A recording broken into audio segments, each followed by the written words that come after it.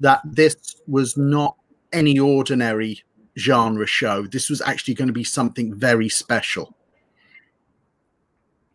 You know, I think there were sort of layers of it, Sean, because interpersonally amongst the cast members, we all felt an immediate synergy with one another. That first read through, sitting around the table, Eddie and Mary there, Ron Moore there, David Icke, and hearing all those parts being spoken, it already came alive and off the page during the read through. So that was kind of the first moment of like, oh, wow, like everybody is bringing their A game. All these people are so invested in this character. This writing is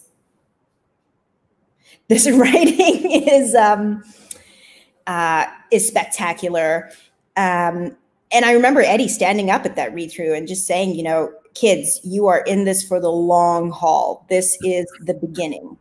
And then we started shooting, and, you know, for me as a young actor at the time, there's a lot of exciting things, these built sets, they're totally 360-degree sets. You're starting to see the kind of production value involved in this. But it really hit home to me going to Los Angeles. I've said it before. I was sharing a hotel room with Tomo Pennicott and Alonzo Oyarzun. We were staying at the Mondrian on the Sunset Strip, and we were there for press junket. And driving to the hotel, there was Eddie's face down the side of the building, down Sunset Boulevard. And I was like, wait a second, what is going on? I'm Canadian. But yeah, I mean, every day on set was like theater.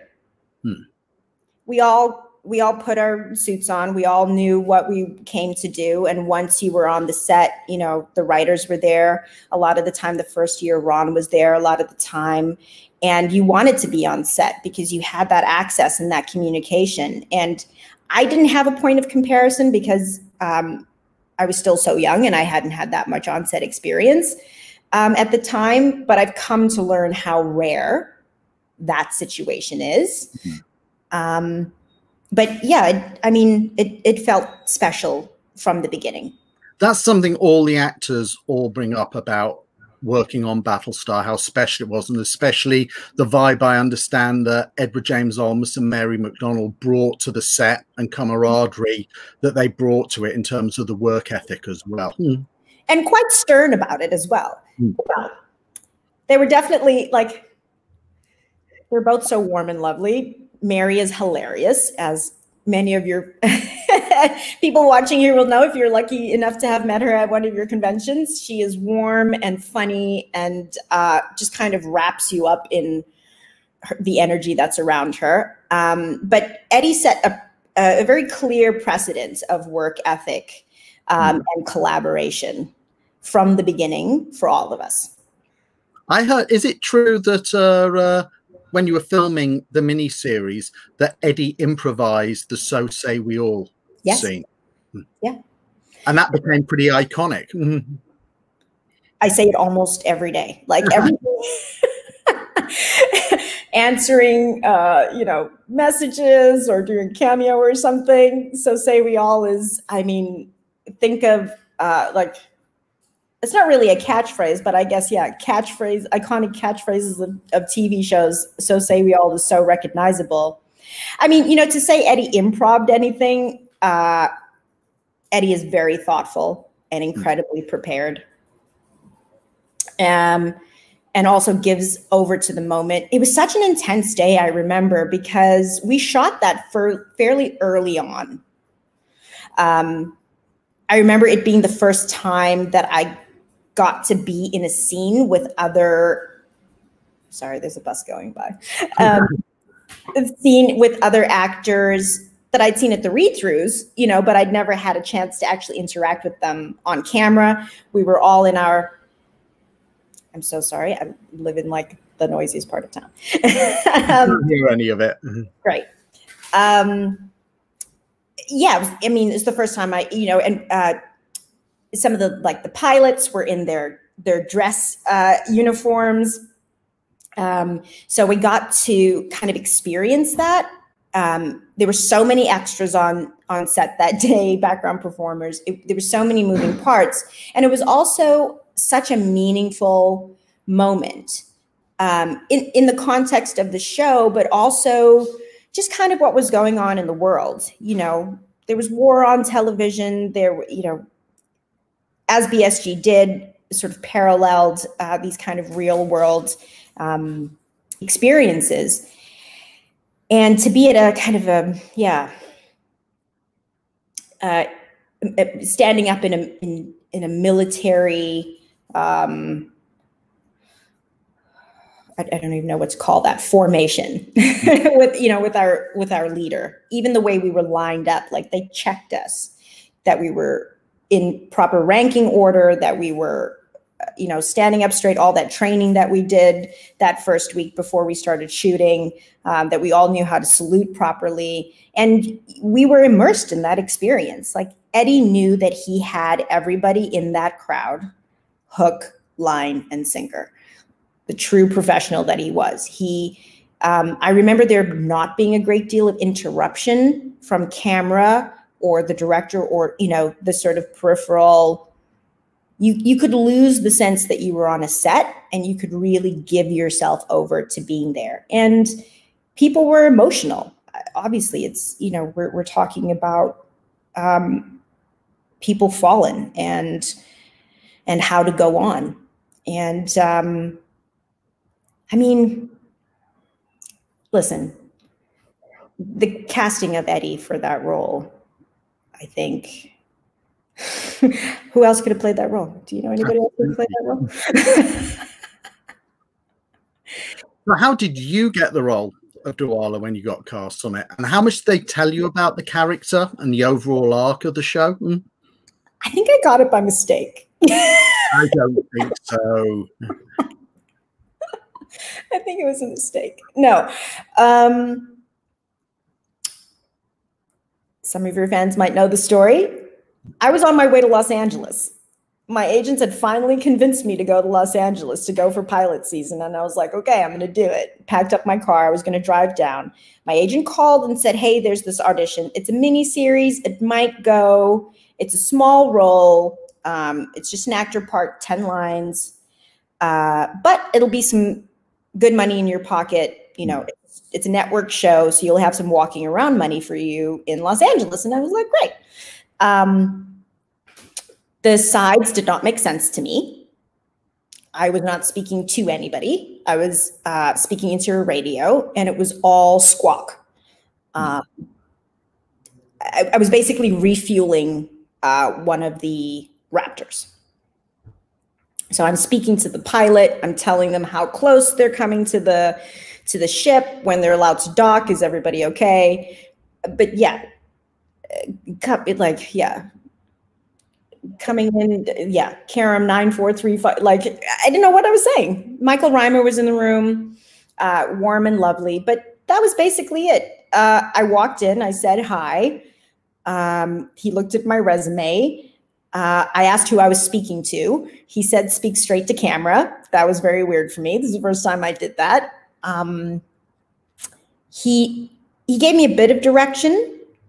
In terms of like setting where I was and who I was speaking to the pilots, and I speak to them all the time. They depend on me. They depend on this voice. And that was it. I did it straight to camera. They were like, great. That's great, Kandyse. Thank you so much. Actors don't believe directors when they tell you, great, thank you very much. That's like the brush off.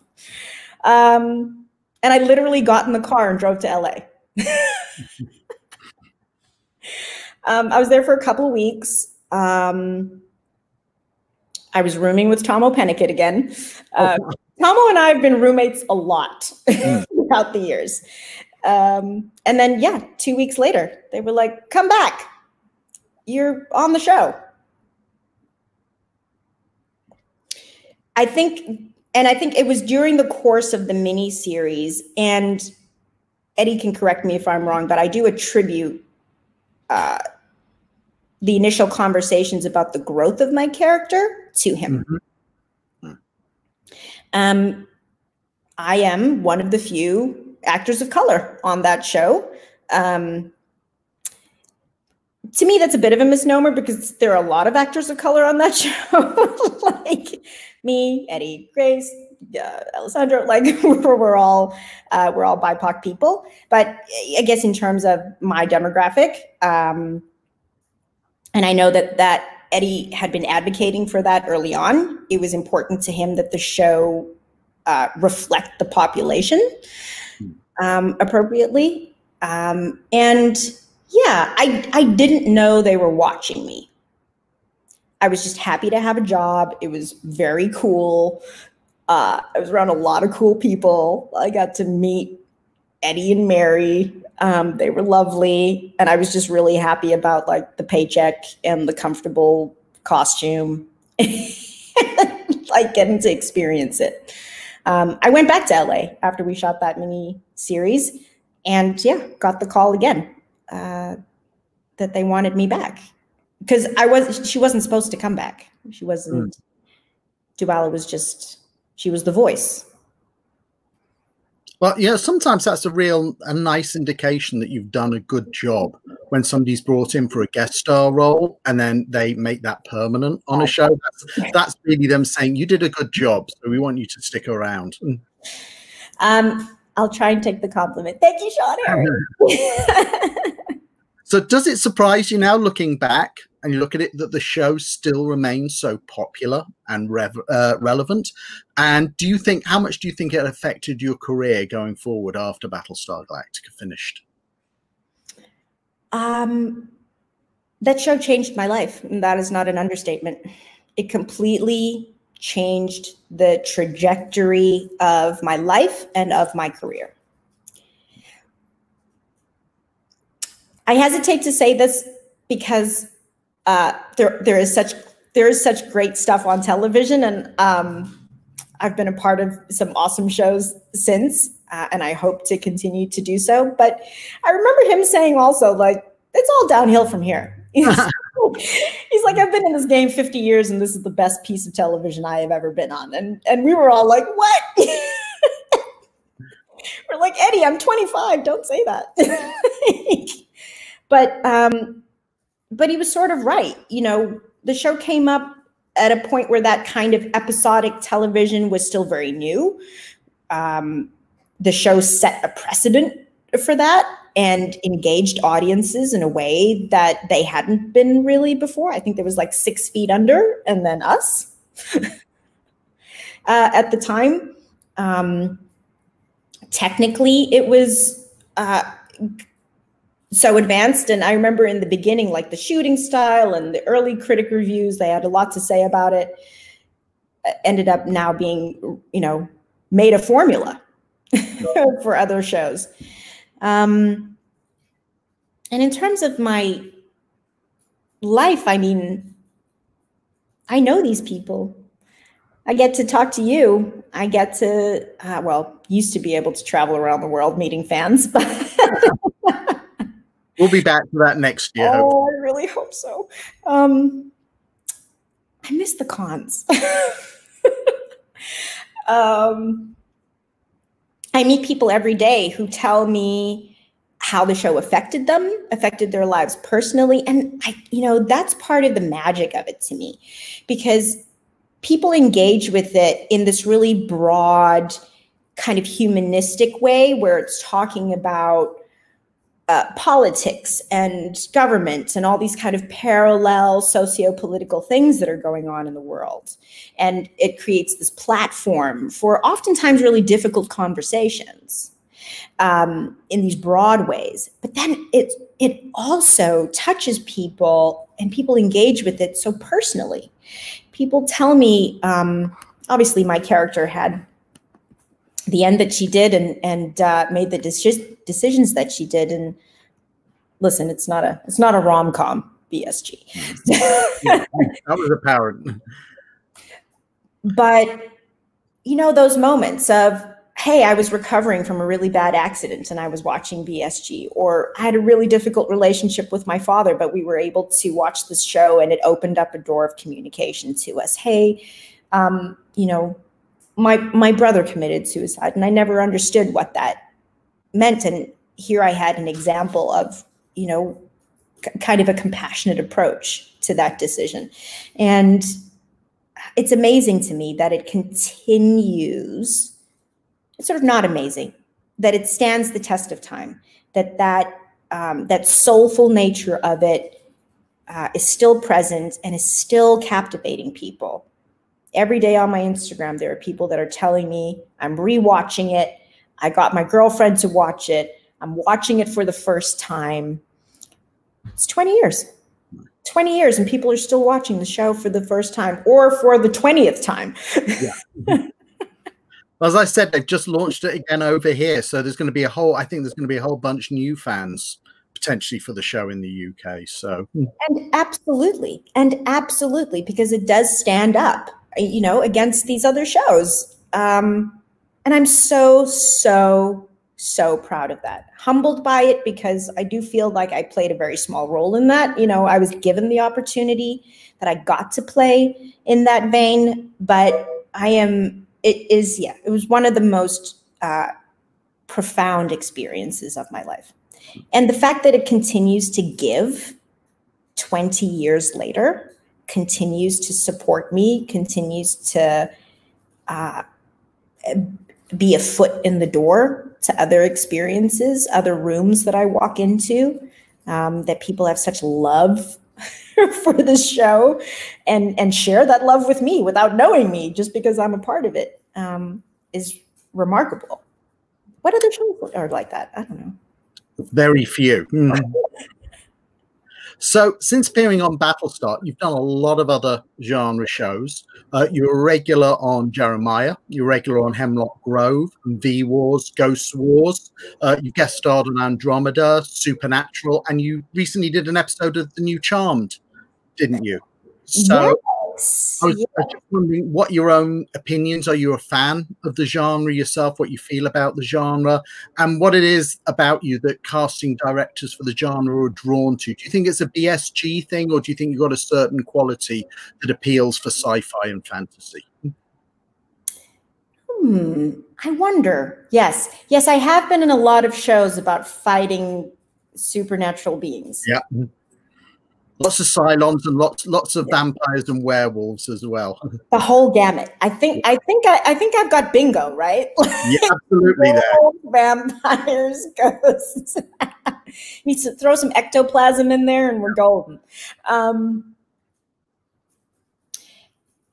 I think I'm hard to place. I think earlier on, I think I was really hard to place. Before this kind of opening up and diversity conversation in terms of casting. And it was so funny. I was actually discussing this with my friend last night. Like, I was watching Fame last night, and casting was incredibly diverse. Like, the group of people in that cast reflected the population of what they were trying to show. And then somewhere in the 90s, and I don't know, something happened. I was talking with some friends last year when they did the Buffy reunion photo shoot, and we were looking at that, and we were kind of like going, it was a great show, but you wouldn't have a cast like that anymore. Like, yeah, what happened? And now it's sort of coming back, but there was a long time there where I wasn't getting breakdowns for anybody that was described that looked like me, right? I was going in for the roles of like the redheads or boys. I went in for a lot of male roles when I first started auditioning. Julia. Because they just didn't know what to do with me. You know, I could never have parents, because who were they going to cast as my parents? Like, to be ethnically ambiguous at the time was a bit of a double-edged sword. And I think, but there was room for me in genre. And if you look at those roles, you know, Ghost Wars and Hemlock Grove, thankfully I had a lovely storyline with Malcolm Jamal Warner and Jeremiah, and that was great. And Kim Hawthorne on that show was incredible. But so I've played a lot of lone wolves because I never had parents and I never had children. And then back in the 90s and early 2000s, there was kind of a weird thing about who I could be in a romantic relationship with. I mean, I'm sorry to speak out of school, but it was really true. Like, I basically had somebody tell me Superman will never have a black girlfriend. Like, it's just not going to happen. Though it's changed, thankfully. It's changed for the better now. So, and they figured it out. And exactly. But yeah, back in the day, it was just like, well, I sort of had to be in genre because it was the only place that I could exist. Like, I needed to be in space, or I needed to be a lone hunter, or I needed to be some quirky scientist. Like, there was no, you couldn't attach me to anybody. Now it's very different. I also love genre. I do love fantasy. As a person, I love fantasy. I grew up, my aunt, shout out Obling, it's my Auntie Andrea. She introduced me to sci-fi and fantasy novels. And as a kid, you know, I'm an only child, so I spent a lot of time kind of in my imagination, and that lends itself to that world. You know? I love that you can also kind of do incredible things. That was the great thing about BSGs. You could talk about these things. You could talk about challenging things, challenging subjects, personal experiences. But because they were in space and in the future, it kind of took down people's guards about it. And they were open to it more, you know? And that's why we got the first interracial kiss on camera. Nichelle Nichols and William Shatner was in space. Yep. It's the only place it could be. I love Nichelle Nichols, by the way. I've hung out with her a few times. I'll tell you those stories next time I see you. Listen, she doesn't suffer any foolishness, I can tell you that. Now, we got two questions here. It's pretty much the same question, but Rick Nelson from Suffolk and Jules Harley from Brighton, they both ask about you leaving the show. And they wanted to know, how far in advance were you made aware of Dee's fate on the show?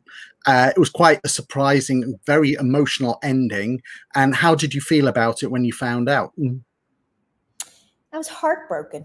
I was absolutely heartbroken. I did not know a great deal in advance.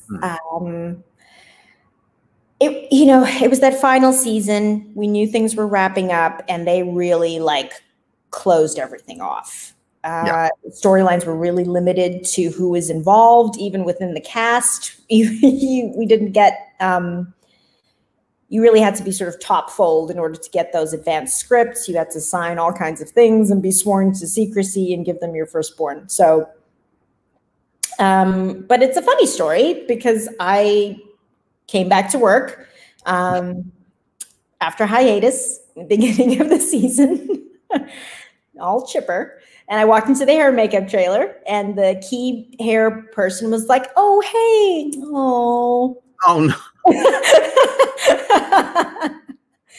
I was like, "What?" And he was like, "Oh, you haven't read the script."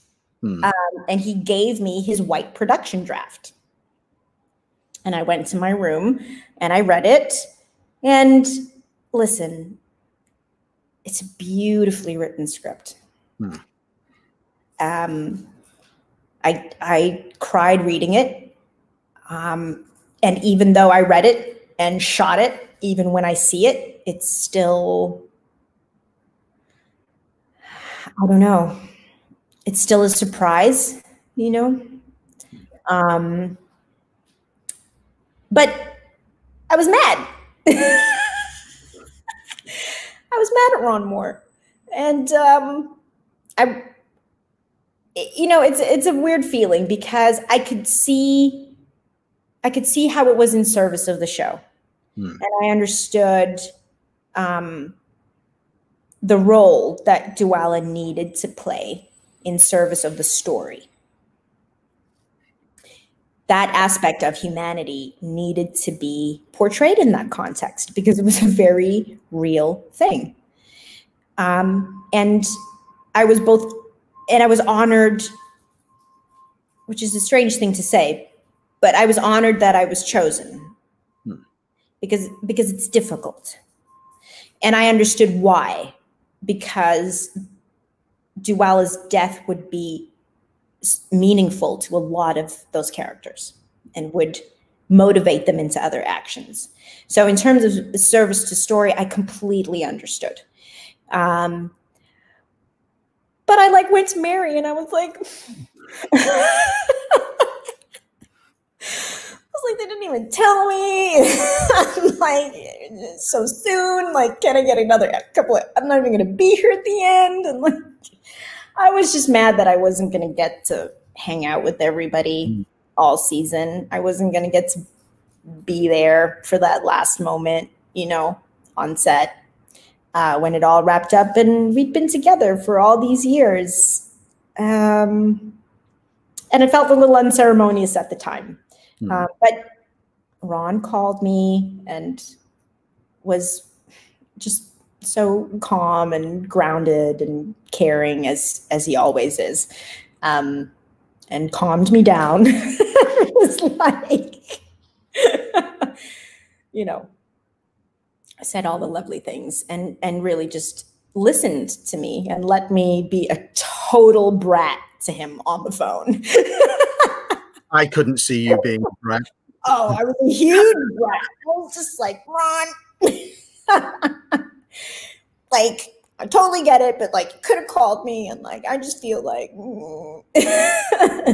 all my feelings. And he listened to all of them and was so gracious, and then it was great. And even the way they structured the shooting of the episode, we did it essentially chronologically. So that me shooting myself was actually the last thing that I did. And I remember Michael Nankin directed that episode. Thank you, Mr. Nankin. And he was just so reverent about the whole process. Very unobtrusive. It was almost like he wasn't there. But that last moment, so, you know, shoot yourself. And I'm laying down on the floor, and we have to shoot the part where Gaeta comes over and everybody comes around and you sort of see the pool of blood. Spoiler alert, by the way. Also, if you're watching this and you haven't seen that, I don't know what to tell you. I would assume everybody has seen Galactica several times. Yeah, I think we've jumped the shark on that one. Yeah. But I remember because the fake blood that they use, like, I couldn't get up and down. So once it happened, I had to lay there while they set up the other shot, and they were, you know, fast about it. But I remember nobody coming onto set. Like, it was only the camera person and the focus puller. So it remained those quarters, right? It wasn't a TV set. It was our quarters. And he kind of gave me a moment lying there. And I could see myself reflected in the blood on the floor. And yeah, when that was done, I walked off the set. And that was my last day.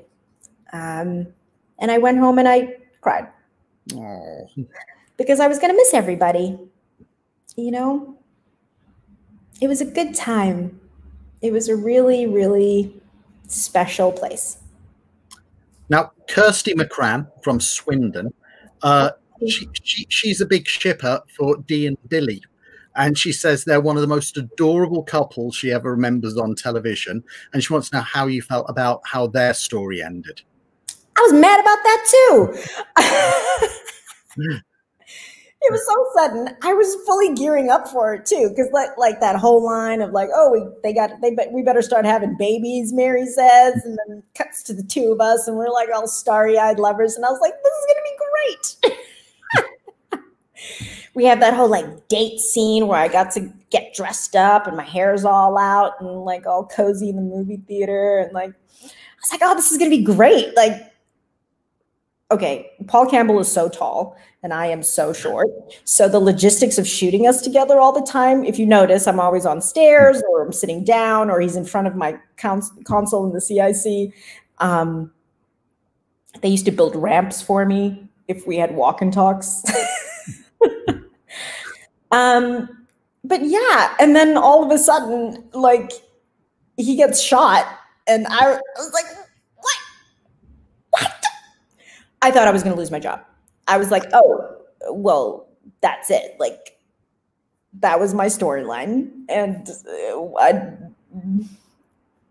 they can just bring me in for like 4 hours of ADR to do all the ship stuff. So, I was pretty sure that I was next. But then they worked with the show's sex symbol, so kind of like that pretty much guaranteed you'd be staying around. So there was a moment that I remember, and like we didn't really know what was going on, but we were aware that the writers were on set quite a bit. And I remember I had a scene. There's a walk and talk where I speak to Apollo, and he turns around, and I totally check out his butt. And I like play with my ponytail. I remember doing that. And I don't know, there was a part of me that was like, no, that would never happen. Like, why would Apollo end up with Dee? Like, he's in love with Kira, like all these things. Or that wouldn't last, or, But I remember being kind of cheeky and doing that the one day. Because, sorry, Carrie. Jamie Bamber has a great butt.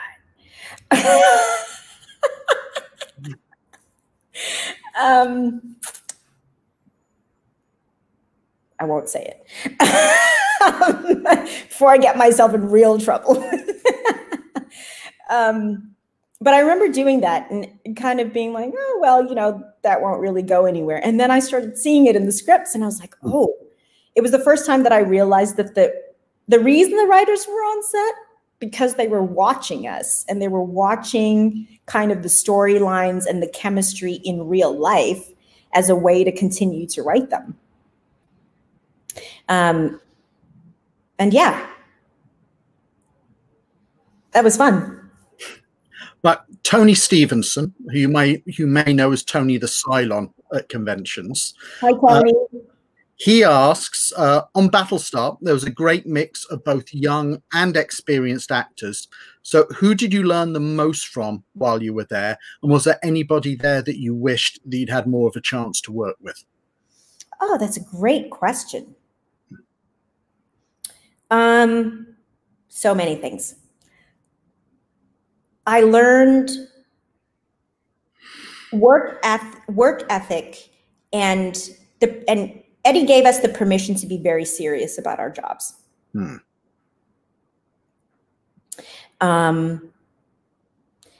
Mary taught me levity. That once you're prepared, you can actually just give it all away once you're there,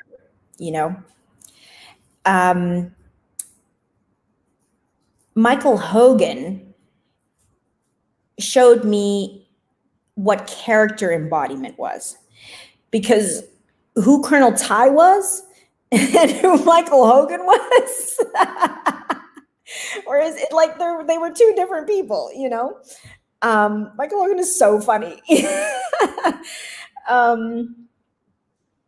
And Ty was so serious and complicated and layered. I felt like, Alessandro, I had a compatriot in. Aaron Douglas taught me risk-taking, because he would just, he had an idea in his mind and he would just come onto set and do it. He wouldn't ask for anybody's permission about it. He would just do it, and they would love it. And I was like, oh, you can do that? You can have your own ideas and do it between action and cut.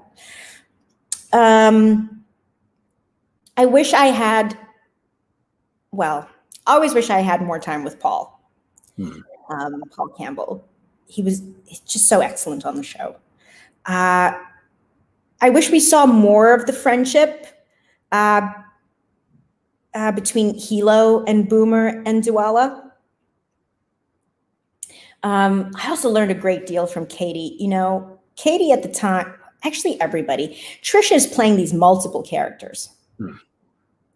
And although there's consistency in all of them, in terms of them being 6, each of them are distinct. Yeah. Katie came on that set and just like focused. I watched this woman. She would be on the lot at 5 a.m. working out. She would work out during lunch. Always prepared, always ready when she came on set, and like fun about it. You know, she's teasing and ribbing people. She's embodying that character on and off camera. We were all so young, like of that group, you know. Trisha and I were talking about this the other day. It's like we were in our 20s. But yeah, I wish I'd gotten, I guess in terms of the storyline, I wish I'd seen more of the relation, like the friendships that Dualla had and the connection that she had to the rest of the ship, because clearly she did. And then in terms of, well, James Callis is always just a hoot, right? Anytime I had scenes with him, it was always just hilarious. And he would ad-lib things. You never knew what was going to come out of his mouth or like when it was going to happen. And that was thrilling. Because you really had to be on your toes. And I always wanted to like, I always wanted to do, just kind of more of that, because I came from such a like I'd been taught to be so prepared. And not that he wasn't prepared, but he would just throw things. He would just do things. And you have to kind of go with it. And so much of that created magic on camera. Tony also asked, there's a lot of great call signs for the crew on Battlestar, like Racetrack and Husker and Chuckles. Now, if not Dee, but if Kandyse McClure was in the fleet, what would her call sign be? Anybody who's been at a convention where Tomo and I have been, I know Grace doesn't do a lot of conventions, but if you've ever been around me and Tomo, me and Grace, or even Rekha Sharma, Corey, you know that we all call each other Muffin. I hadn't heard that one before. Have you not heard that? No, I haven't. Oh, I see what, because Tomo's never around. That's probably not like the most appropriate call sign, but it is my nickname. Now I know what to call you from now on. It happened because for a period of time, when I got my first apartment, I was baking a lot of muffins, and I would show up on set with like these breakfast muffins. I'd make these like ham and cheese breakfast muffins. Always giving people muffins. I don't know. Now, after Battlestar, one of the other shows you were on was Hemlock Grove, and Aaron Douglas was on that as well. Since Battlestar, it seems whenever I work with you guys, it seems such a tight-knit cast, as well as working with Aaron on Hemlock Grove. How much do you guys still stay in contact with each other? I am actually like, I am the wayward child of this family. They're so patient with me, Sean Harry, because everybody is still like so close and keeps in touch with each other. You know, obviously the people that are in Los Angeles, I know see each other all the time. Up here in Vancouver, like I'm the worst. Like Rekha has called me so many times to be like, let's go for a walk, let's hang out. And it's not that I don't want to, I just get caught up in all these things that are going on. I know Trisha is here.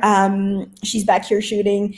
They've been hanging out. Like, I'm the worst. I am really the worst, but they always take me back and they're always checking on me. They're always like making sure I'm okay. And yeah, they know everything that's gone on in my life. Personally and professionally. I have gone to Eddie last year, you know, last time I was in LA, I went to Eddie just, you know, for advice. That was not the first time. Yeah, we make sure that we stay in contact with each other. If we haven't heard from each other for too long, you know, there's different connections. But we all make sure that we're keeping in touch and we know what's going on with everybody. I was over at AJ's house. It was me, Reka, and Leah Cairns. We all went for pancake breakfast at AJ's house the other day. I just got a message from the chief, from Aaron this morning. Like, we're in each other's lives. We talk to each other and about each other all the time. Now, Kirsty, she's got another question. She wants to know, are you Team Billy or Team Apollo? I'm Team Billy.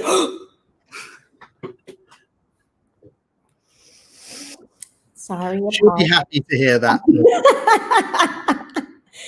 I get it. Like, I get it. I know everybody was so mad at me. They're like, Dee did Billy dirty. I was like, it wasn't me. It wasn't me, guys. I was so invested in what that storyline was going to be. I was like, she's going to have the first kid in space. And we're like, it's going to be all these things. There's going to be a wedding. Like,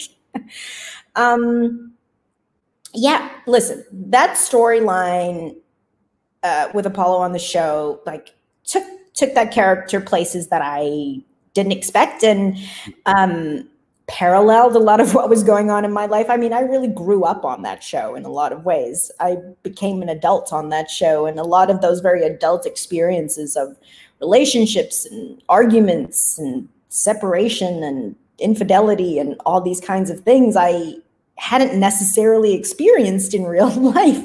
I was doing it on the show first and then kind of doing it in my life, where it was happening simultaneously. So as an actor, I loved all that challenge. Also, I got to act with Jamie in every scene, you know, yeah. And he's so good. He's just, well, he just switch, you know, he just embodied Apollo. And so it was like a masterclass every time I got to work with him. Also, you know, Dee grew up, you know, she got married, she got a new uniform, she got to be an XO, like it was a whole new world. But like, in my romantic heart, it was Dee and Billy. Now, John Sheridan from Reading, he asks, do you think that civilizations are cyclical? Yes, I do. I think it feels like we go through this process of remembering and forgetting. And I hope that how it's working is that every time we remember a little bit more, and we have access to a little bit more of ourselves, and we do it a little better, so that when it comes back around again, we sort of move the mark incrementally before we have to start all over again. But I mean, can we talk about how this present moment is basically the prequel to that show? Like, we are living the moments before, like we are living the generation before Battlestar. I mean, I hope not. I hope we don't all get destroyed by silence. But I'm here for being bionic. So, so transfer my consciousness. Listen, if I'm so humbled as to be a prototype, sign me up. Now, Kath from Hampshire, she's written to us that as a viewer, I always get a kick out of seeing actors that I've enjoyed in a film or TV series turn up for the odd episode or two in a show I like. As an actor, how is it doing single episodes of a show? Is it different between shows in their first season or being on an established show? Oh, absolutely. Yeah. I mean, when you're coming in, you know, just for a guest star or a smaller reoccurring, you're a guest there, exactly as your title describes. You are a guest on that show. So your job is to, you know, be there, be aware of the environment and the ethos of that show and the style, and be in service to that. Leah, I was just going to say, Leah and Tamo both said to me, they were saying on one show they guested on, they said that Supernatural was one of the most professional shows they've been on outside of Battlestar, and you've guested on that, so I take it you agree with them? Mm-hmm. Hands down. That show is a well-oiled machine. And those two boys, they're hilarious, by the way. Like it's almost seamless watching them go. Okay, the show is this machinery and it is going along, and you come in and you just get kind of plugged into it. And it's great. That's a great relief. Everybody knows what they're doing, and it's all, you know what to expect. Your job is to just show up and do the best you can, play the role that you were cast for. But they, to watch to watch them, like their rapport off camera is the same as their rapport on camera. It's just the words changed. And then as soon as it was cut, they just like go right back to it. And it was like almost this background thing that they were on this TV show. They were just like continuing to be the friends and colleagues that they actually are. Sometimes, and I like, you get to kind of be a fly on the wall in a way. You get to observe other actors and other processes. You're not doing any of the heavy lifting, as a guest star. You come in, this is your lane, and you stick in it, and then you can hit Crafty and grab lunch, and you're on your way. Oh, it's no more Crafty. Crafty is over. Supernatural was great. Yeah. And running into my BSG alumni on other shows is always a delight. One of my favorite scenes is Aaron Douglas and I sitting in that bar in Hemlock Grove. Yeah. Yeah. Now, another question from Kirsty. She says that Love Guaranteed was such a cute movie, and she wants to know, was it fun to work on, and did you get to keep any of those amazing outfits from it? No.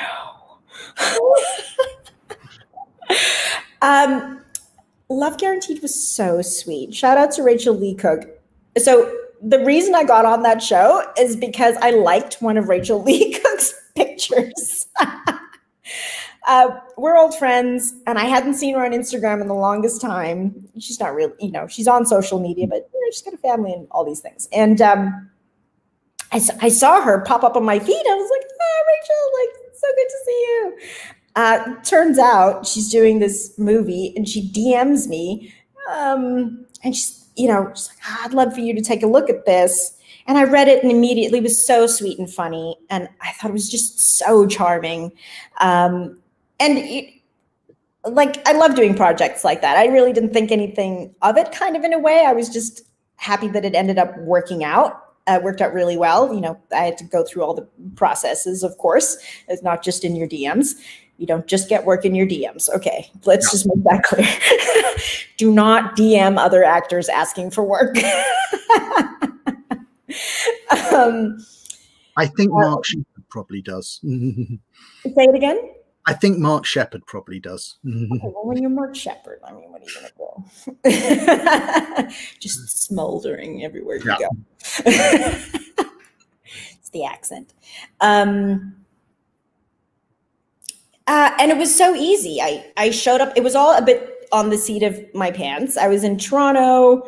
My best friend did my braids like the night before. We finished at like 2:00 in the morning. My flight was at 6, and I had to be on set the same day. I did my wardrobe on set before I kind of got there. It was all very last minute. But again, our crews here in Canada, particularly on that set, everybody's so professional. Everybody knows exactly what they're doing. They know exactly how this works. So you really can just like pop in from wherever you are and get it done. And I just loved, after doing so much genre, and as much as I love it,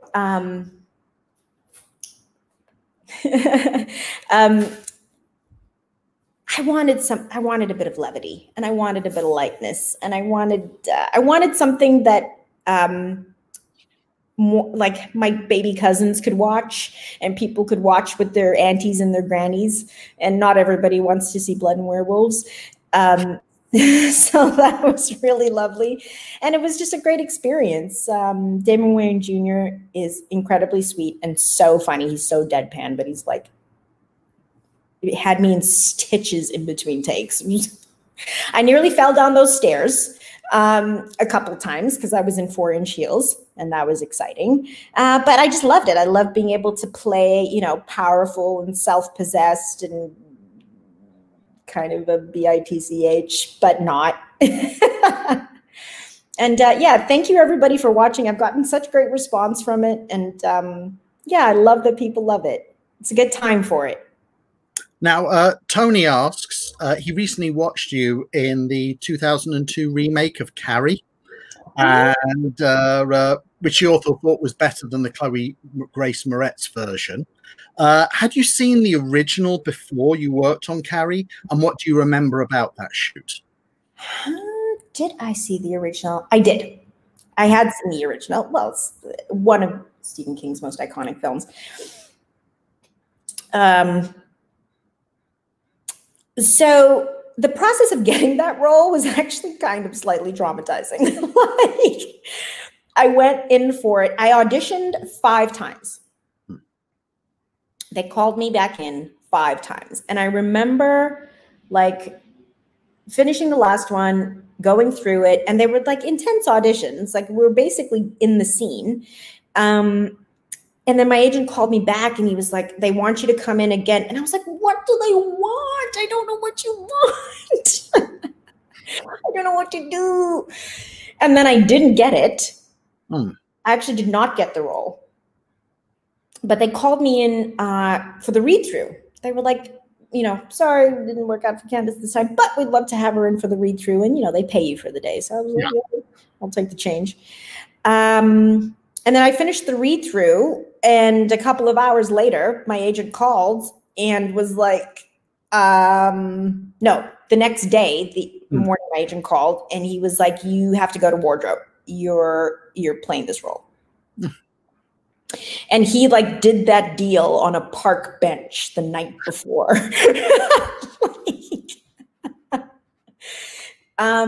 It was one of my favorite roles of all time. I had watched the original, and to play the character of Sue Snell, to sort of, yeah. I mean, the original is so good.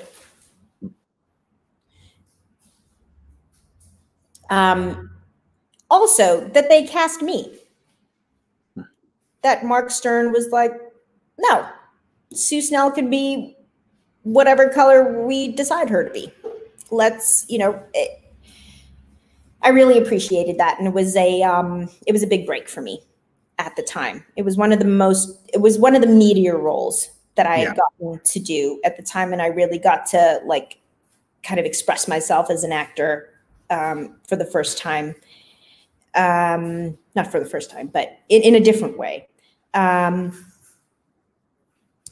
Yeah, and then Angela Bettis, the pathos and that she generates in her work, and the vulnerability that she brought to that role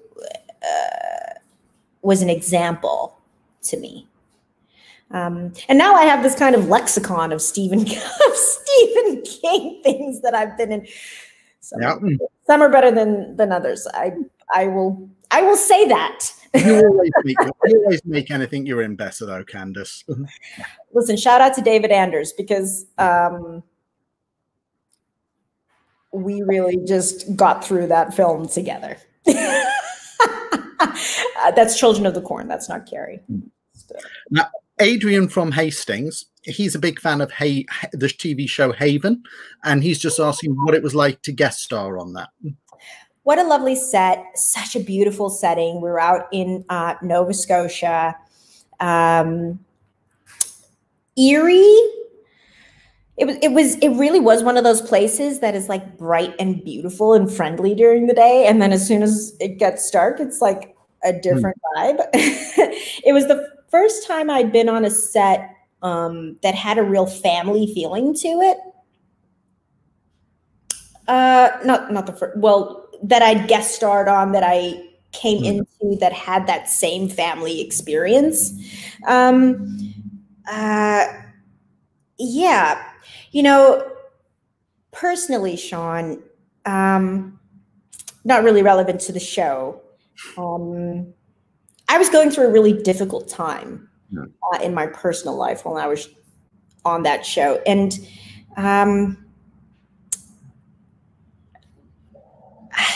I don't feel like I was totally present in that role. So it's a little bittersweet to me. I'm so glad that people receive it. Fans of the show, obviously. And I'm so lucky to have continued to work with people from that show, writers and producers and directors, that we're still in this business together. We run into each other. We're like, oh yeah, Haven. Such a moment in time, such an iconic show for Canada at the time as well. But yeah, a lot of it kind of blurred together to me, because of what I was going through personally and in my relationship. And I tried to give that to the role as much as I could, because as an actor, that's kind of what we get to do sometimes, is like we can use these imaginary lives to kind of process our own personal ones. And that's sort of what I did with Haven and in that role. So I'm grateful to it. But it all sort of blurred in my, in my mind after a time. Now, Johannes, who's from Germany, they're a fan of the TV series Smallville, and they wanted to know what your experiences were like working on that. I was like in awe when I was on Smallville, because it was such a big show already when I got to it. I was in the back, you know, I was one of the girls in the back, like. I never got to play a mean girl, so that was fun. I liked the outfits, they were cute. But I was just really observing. Like I was, you know, I looked up to Kristen and Allison on that show. They were examples, particularly Kristen, of what a woman of color, or, you know, an ethnically ambiguous actress could accomplish on television, and types of roles.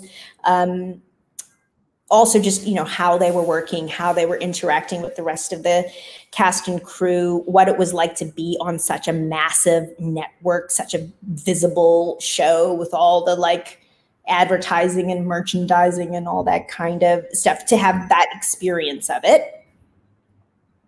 But yeah, I mean, there was no heavy lifting on that show, right? I was just like there, and then I got to be kind of cheeky. I got possessed, and then I was out. I did meet some of my very good friends on that show, though. Corey Lee, that I know to this day. Well, Kristen Krug is a very private person. But she's very kind, and I do know her. And I love the work that she's doing on Burden of Proof. She's continued to work in this crazy industry all this time, and my hat's off to any of us who do. Yeah. Now, final question we've got from Tony. He's got a few quick fire questions. All right, let's do it. Just to give some yes, no kind of answers to. So very quickly, Apollo or Billy?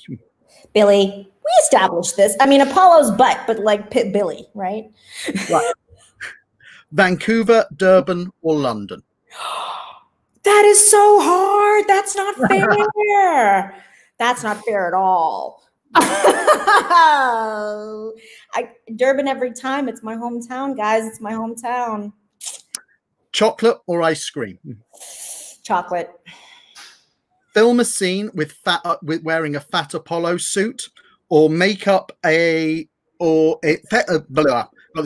a scene wearing a fat Apollo suit and makeup, or sat in a Cylon tanker of goo?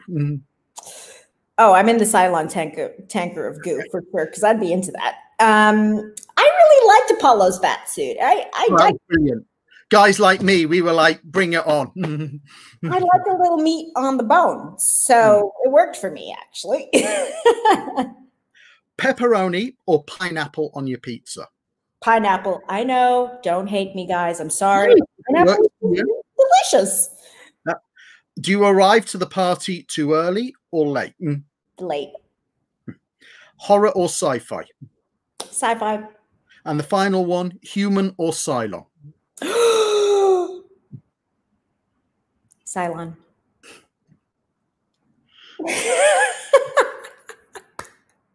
Kandyse, I've got to say, it's been an absolute pleasure chatting to you for the past hour. So good to see you, Sean Harry.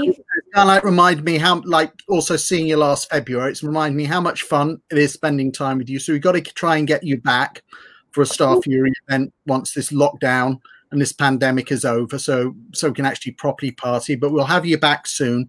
But thank you so much for spending some time with us. Hope we see you soon. Also, a big thank you to Joe Leslie, who handled all the internet stuff for us to get that going. So you take care, Kandyse, and I hope we see you soon. Oh, it was so lovely to see you, Sean Harry. Thank you so much. And yes, I hope I see you real soon. Bye, guys. Thank you.